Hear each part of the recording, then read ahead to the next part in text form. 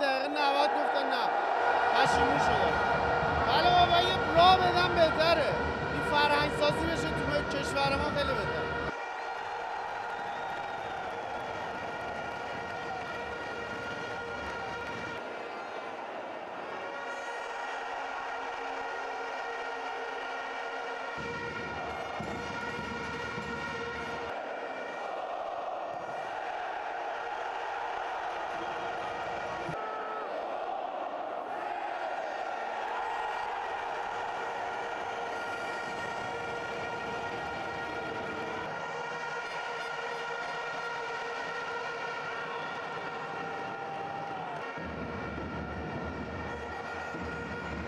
It was really good that at least we could come to watch the match.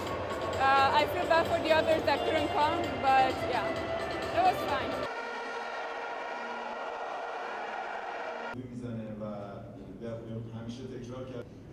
Well,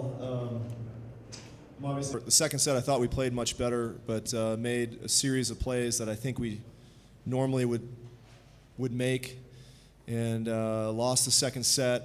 And of course, the way we played in the third set was very disappointing.